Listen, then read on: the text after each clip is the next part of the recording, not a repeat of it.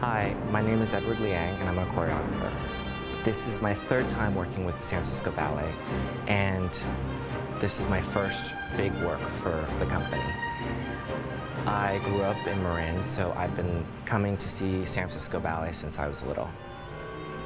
I have certain concepts and ideas for this ballet. I did a little bit of research about this particular piece of music by Rachmaninov. It's a huge masterpiece. It's fantastic. It's big, it's lush, it's really beautiful music.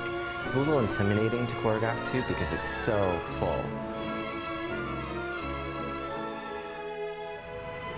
What drew me to it is this intensity and this almost tribal beat and this fantasy world that he creates. And that's what I kind of wanted to emulate.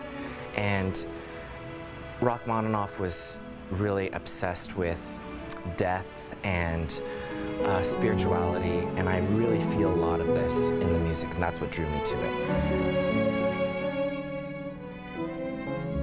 This one goes in. I always have some sort of storyline for myself and a little bit of guidance for the dancers, but I think what's most important is I'd like to keep it more open-ended for the audience and for sometimes the dancers themselves too, so that they can find their own way through it and the audience can find themselves through it.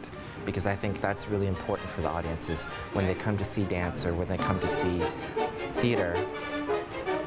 I think they really want to see themselves reflected back.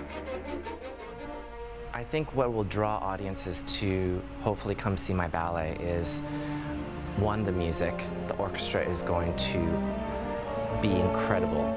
And on top of that, you have world-class dancers dancing their heart out for you. So I think that within this whole program, it's really evenly and musically sound, from different composers to different styles. I think it's a full package.